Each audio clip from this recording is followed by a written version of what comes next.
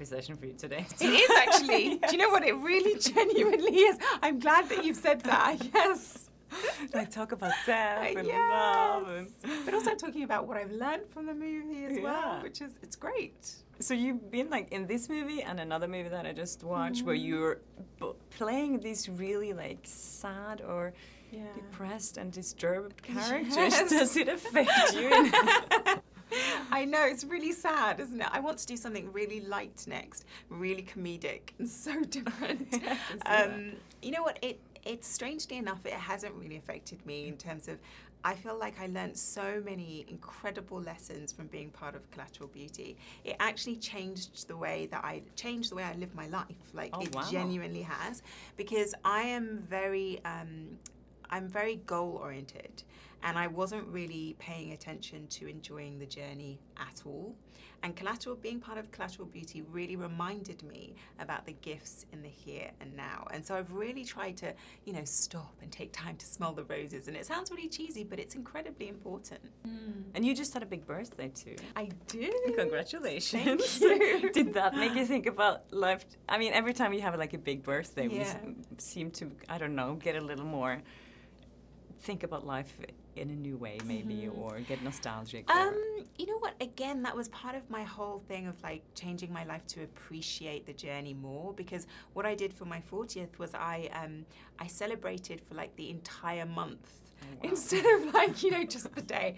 I had about 4 or 5 different birthday parties. My family threw me a surprise birthday party. A best friend threw me a birthday party. Like, I had tons of birthday parties, and it was just all about appreciating the loved ones in my life and appreciating that I've reached this age, you know, and so that was it was wonderful for me.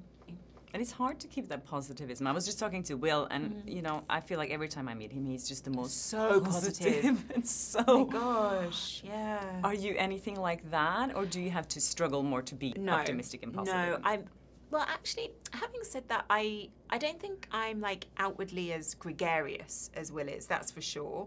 And I don't have his energy levels because he's very energetic. But I always do see, I'm very solution oriented. So I don't spend much time focusing on problems at all. I always think, okay, this has happened. How do I get around it? How do I get through it? How do I get to where I want to get?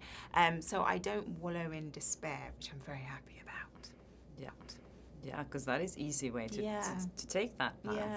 And especially I think in this movie, playing a part where something so terrible has happened, why do you think it's so difficult for us to talk about grief and death? Because I feel like if someone close to you lost someone, it's always hard to know what do I say to that person, and why do you think, or do you have an opinion about that? What do you think about it? I think no words can ever heal, soothe that kind of loss, and I think we know that, and so I think it makes us incredibly awkward, because you think, what can I say that's going to make this better? What can I do? There is nothing. Literally, there is nothing, right? It's only time that's going to heal, and not even time heals. It just changes, you know, the way that we live with something. We live, I guess, with slightly more at peace with what has happened, but still the pain is going to always be there. And so I think that's why we are so scared about, you know, what do I say to somebody?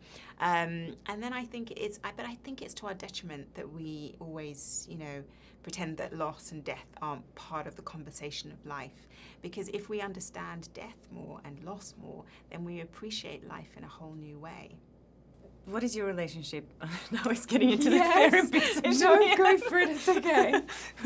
Because I've been talking about death with the others, and you know, do you fear death, or do you think about it a lot? No, I don't think about death, and I don't fear it either at all. But I wonder whether that's something that happens when you have children, because I know, like with my mum, she thinks about it because she thinks, oh my gosh, how the kid's going to cope, who's going to look after them. But because I don't have children, maybe I don't think about it at all. I always think like, what will be will be. And I think it's vulnerable for people that have kids. It makes them the most vulnerable, probably, because then you're so afraid something's going to happen to them, maybe more than yourself. I don't know. Yeah, maybe. And maybe that whole process of actually giving life to something makes you more aware of death as well. I don't know. You have to ask me these questions once I've had children, if that ever happens. And And I saw an interview that you did with, what's her name, an actress? Annette Bening. Yes. Yes. That was so great. Oh, she was, and she was asking you, and you were talking about how you would never have played that part as you grew up with a single mom yourself, and how that kind of shaped the way you think about it. Can you talk a little bit about that? Yeah, so this was when I was talking with Annette about playing the crack addict Paula in Moonlight, and I was saying that that's not something I would ever chosen to do before, because I felt as though, having been a product of a single parent and my mum being so successful and such a positive role model in my life, I made a decision very early in my career that I wanted to portray positive images of women in general and black women in particular, and I didn't think playing a crack addict kind of fitted into that picture.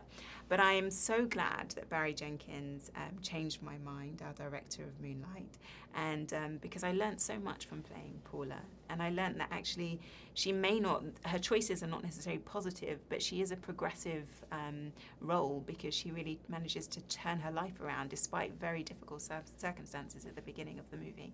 And you did that in 3 days? I did it in 3 days. That's crazy. Yes. How long did you do this in? Oh gosh, I can't remember, but certainly longer than 3 days. Yeah, a lot longer than 3 days. People are like, I want to hire you now so you can do that movie in like a week or so. Get a movie done in a week. What is it like for you to cry? Does it come to you easily, or do you have to work hard to get? Do you know what? I was in a hospital and I was handed a teddy bear from my daughter, my character's daughter, and I just thought, how horrific would it be to be in this situation? And the tears just came, and they wouldn't stop for 4 hours. I just couldn't stop crying, which was great because the cameras were rolling for 4 hours. But yeah, it was like I didn't have to use a tear stick or anything. It just was, I just thought it's the most horrific thing that could happen. What is a tear stick? A tear stick is when they blow menthol in your eye, and then it starts your tear ducts weeping. Oh, I thought they used eye drops. drops. No, because if you use eye drops, then they'll just be one drop, and that's all you'll get. But if you've got to cry throughout a scene, then they use menthol because it keeps your eyes watering. But when you have to go to because then you're thinking about something really, really sad, and it affects your body. I was interviewing an actor the other day who said he died in so many movies, and he got sick afterwards. Oh my gosh! Because his body was kind of taking all the.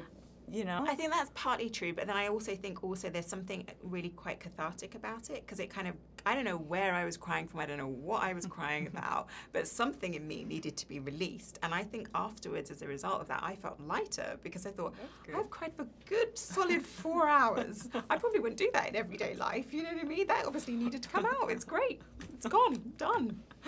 Perfect. So you would recommend that to other people? Yes, acting as therapy for sure. Yeah. Great. Thank you so much. Lovely meeting you. Hi there. Thanks for watching my interview. I hope you liked it, and if you did, there might be some other interviews you like on my channel. So please subscribe by clicking this button down here, and hopefully I'll see you again. Thanks again for watching. Bye.